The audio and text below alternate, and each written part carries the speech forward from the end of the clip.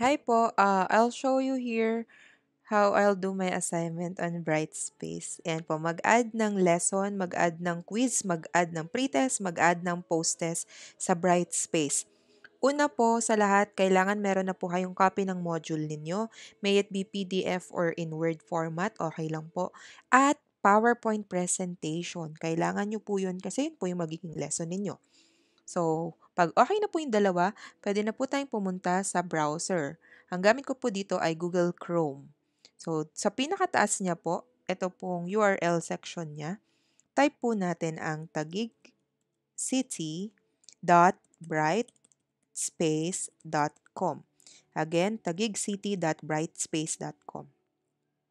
So, magpa-prompt na po ang ating login.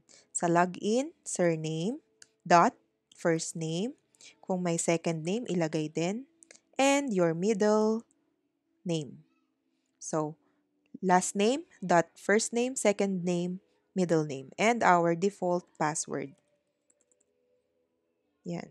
Hindi nyo po pwedeng palitan ng default password kasi po nakalink pa po tayo kay informatics. Same way here, ang courses natin ay natatanging isa. Hindi pa po natin pwedeng dagdagan dahil yun pa lang po ang bigay ni informatics. So, I think ito po yung magiging sections natin. Yan, once po na nakalogin ka na, ito po yung makikita ninyo. My courses, announcement, calendar, and then yung widget ng Brightspace community. This Brightspace community is for your questions. Baka may mga nagtanong na rin before, tapos nasagot naman nila. So, you can ask here. And of course, we wanted to see our course. So, dito po ang ginamit is Jenica Sabado Sandbox. So, yan po ang i-click natin. Oops, yeah, kung nagtataka kayo bakit may picture na ako doon, back ko po muna Yan, ang ginawa ko po is pinalitan ko na para alam ko na yung section. To do that, click lang po yung ellipsis and then change image. Then yan, lalabas po yung iba't ibang recommended pictures nila. Pero pwede ka rin mag-upload. Ako po nag-upload. So, ayan po. Tapos, sinama ko na rin po yung pagpapalit ng picture sa profile ko.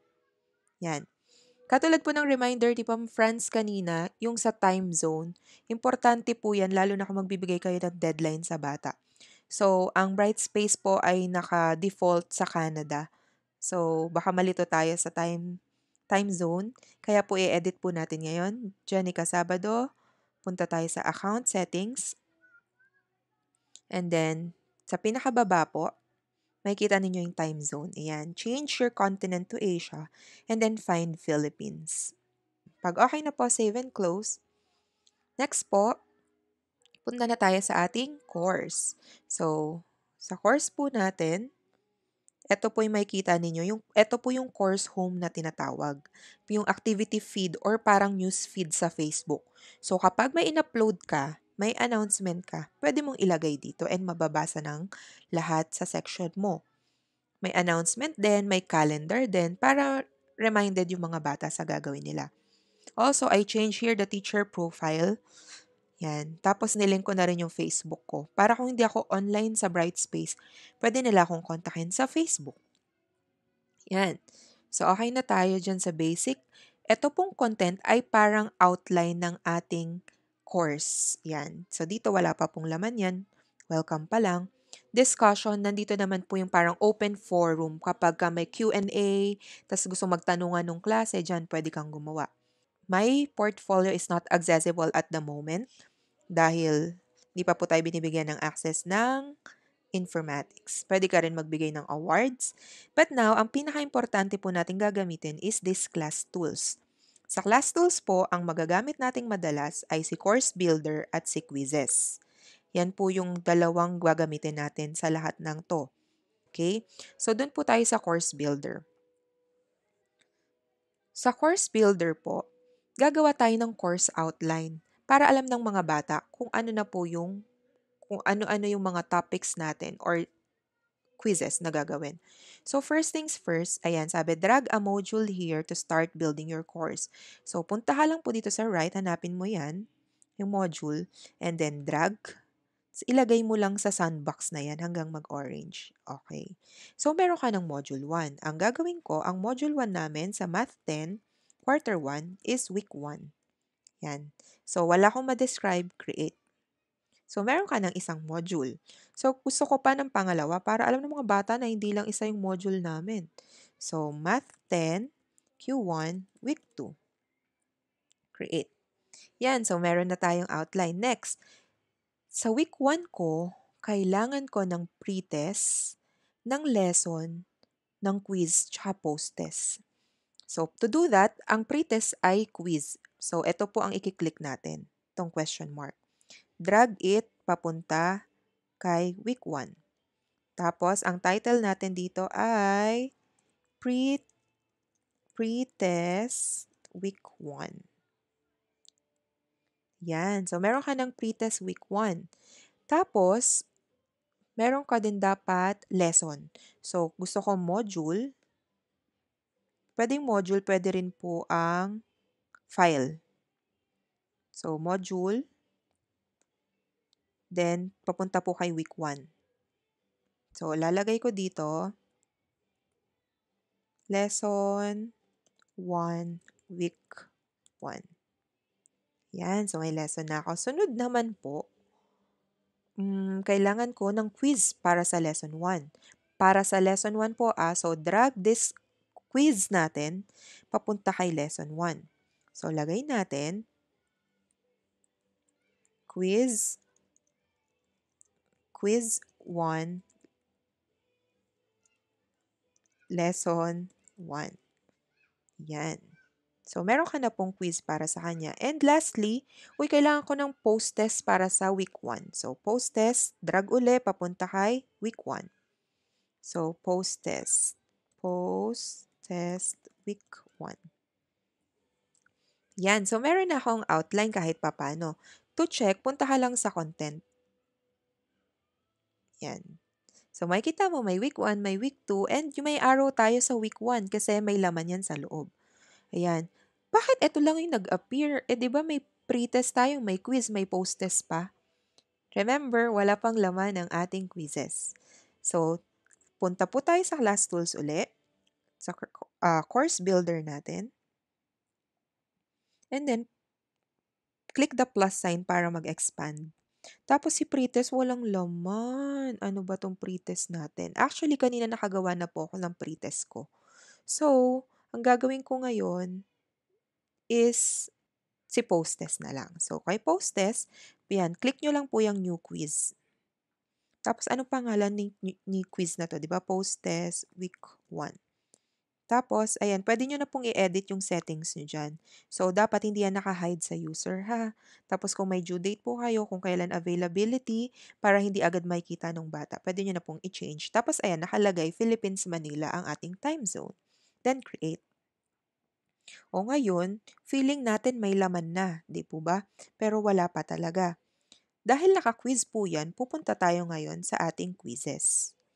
Tapos, dito po tayo mag-edit ng quiz. Ayan, kung makikita nyo po, may week 1 na ako ng the pre-test. Kailangan ko naman po yung post-test. So, kinlik ko po si post-test. Ayan, kailangan ko po, nakalagay, this quiz is empty. So, mag-add questions tayo. And then, add tayo manually. Yung import po nila, meron po yung format. Hindi ko lang po kasi alam yung format kasi naka-CSV and ang CSV po ay extension sa spreadsheet. So, hindi ko po alam kung paano dapat ang ayos nun sa spreadsheet. So, dito na lang sa manual. Add, new question, and then multiple choice ang nasa module namin. Hindi ko kabisado. So, hanapin ko ngayon si module. Ayun, ang module ko. So, click. Hanapin natin ang ating post-test. Sa ating let's evaluate. So, dito, pwede ko siyang i-type, what is the next term in the sequence 24, 18, 12, 6, 0, -6, ... question mark. Ayan. Sa choices, hindi ko na po ilalagay ang ABCD. -12, 12, 10, -10. So, dito po, kaya hindi ko nilagay ng ABCD kasi i-randomize ko yung answer order. And then, ang sagot dapat dito ay -12. So, check ko lang si -12. Yan, mag-auto-check po kasi nito si Brightspace. So, another question. So, add pa tayo ng isa pang question. So, multiple choice po uli yung question. Ang tamad ko mag-type. So, copy ko na nga lang to. Highlight, Control-C, and then Control-V kay Brightspace. Then, choices. 4n plus 3. 5n plus 3. 6n plus 3. And 7n plus 3. So, ayan, ano yung choices natin dito?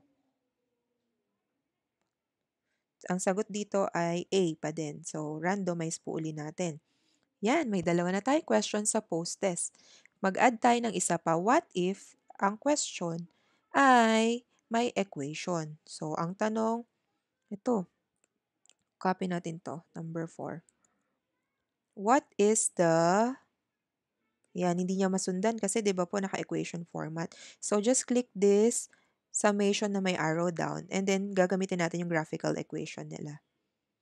Then, ayan na po. So, meron tayo dyang a sub n equals fraction na n squared minus 1. And then, dito naman po, n squared plus 1. Then, question mark. Mag-automatic po ito as picture format. So, ayan na. And then dito, ang sagot, dapat fraction, 24/25. Take note, hindi po natin sinusulat ng ganyan ang fractions natin. So, gamitan uli natin ng graphical equation. So, that's 24/25. Then, insert. Yan. Tapos, susunod. Ganun po ulit, graphical equation, fraction, 23/25. Insert. Sunod, meron pa din tayong equation, graphical, and then 47, fraction pala muna, 47/56. Then, insert. And last one, 49/50. So, again, graphical equation, then fraction, 49/50. Yan. So, highlight mo, mali ka nang nilagyan, Control X, then punta ka sa susunod, Control V. Ang tamang sagot dyan ay eto pa rin. So, randomize uli natin. Ayan, meron na akong 3 questions. Yay! Okay na. So, balik na tayo kay Brightspace kasi okay na tayo sa pretest. So, sa settings, puntahan uli natin si Class Tools. Course Builder. Yan, tingnan na natin si Week 1. Tapos, ayan, yung post test nyo, kung makikita nyo, blue na po siya. Yan. May laman na. So, naalala nyo po, meron akong pretest na ginawa. So, pwede kasing sa quizzes, gawa ka muna ng maraming quizzes. Iba-iba po ng title or format. And then, dito po sa left side naman, pwede kang mag-browse tools. So, quizzes, yan. Nakita nyo pa, ayan. Yung pretest ko po kanina, ida-drag ko lang ngayon papunta sa pretest nito. Sunod, yung lesson ko. Yung lesson ko walang laman. Meron lang quiz lesson 1, pero walang laman. So, to upload, punta ka naman sa kanan. Ayan, makikita nyo po itong upload files. Tapos, ito pong file. Ayan, siguraduhin nyo lang na alam nyo kung anong title ng folder nyo or nung PowerPoint. Ayan, maganda po na yung title niya is yung lesson nyo po para alam ng bata kung anong lesson and then upload. Yan. So, kapag blue po yan, ibig sabihin may laman na po sila. Pero, ayan na, ito pong isa kasi, makikita nyo po, drag a quiz. So, it tells you, wala pang laman yung quiz mo dyan. So, tingnan natin ngayon sa content. Sa content, yan, meron na akong pretest, meron na akong lesson 1, yan o. Tapos, meron din akong post-test. Yan, matagal mag-load si lesson 1 kasi, yung file ko, maraming animation. So, if I were you, upload nyo po is not a PowerPoint, PDF para mas mapaliit pa lalo yung file. Tapos less animation para mas mabasa. Or, pwede tayong mag-upload ng video. Yan po Punta ko sa class tool, course builder. Tapos, dito po. Pwede ka uling maglagay nitong file. Tapos, drag natin sa lesson 1. Tapos lagay natin video for lesson 1. Then create. Yan. So, may video tayo. Change po natin to. Move up bago mag-quiz. Yan. Tapos add file. Tapos hanapin mo ngayon sa computer mo kung ano yung i-upload mong video. Yan. Sa daming video, nahilo na ako. Ayan. Kunwari, alam ko yung title ko. At kunwari, screen recording na lang. Siyempre, hindi yan yun. O, ayan. Kunwari, yan yung lesson ko. Upload. Ay, ayan. Hindi pa pala pwede kasi kung makikita niyo po dito, nag-upload pa po yan.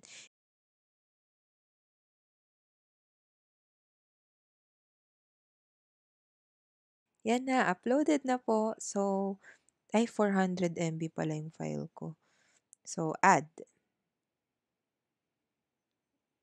Yan. So, meron na po tayong video lesson. Ay, mali ng arrangement. Masyadong mataas. Dapat, i-down ko to. Yan. Tapos, i-up ko to. Yan. So, tignan ko ulit sa content kung ano ng itsura.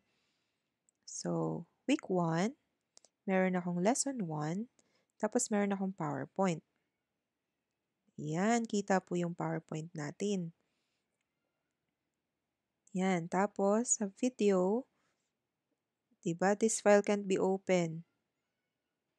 Mali po pala ako ng in-upload. MOV po pala yung in-upload ko. Dapat po MP4 format para po mapanood. Class tools, para baguhin natin, tingnan natin. Course builder para magbago. And then, math 10, week 1. Tapos, maglalagay ako ng, pindutin ng plus. Maglalagay ako ng file sa week 1. Lalagay ko po dito, video lesson 1. Video lesson 1. Then, ito po ay i-move up natin. Tapos, kailangan natin mag-add file. Tapos, my computer. Again, dapat MP4 pala yung format. Ang in-upload ko po ay MOV, kaya hindi po ma-read.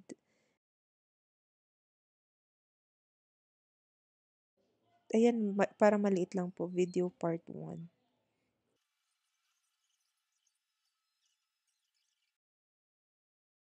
Yay, 100. So, add. And then, we can go back to our content and check. So, Math 10, Lesson 1. Yan, kung makikita nyo, dalawa po yung lesson. Ito yung hindi readable. Ito yung readable na file. Wow! Ayan na po, embedded na po siya sa ating LMS. Video lesson pala ni Ma'am Sulto. Yan. So, okay na po tayo.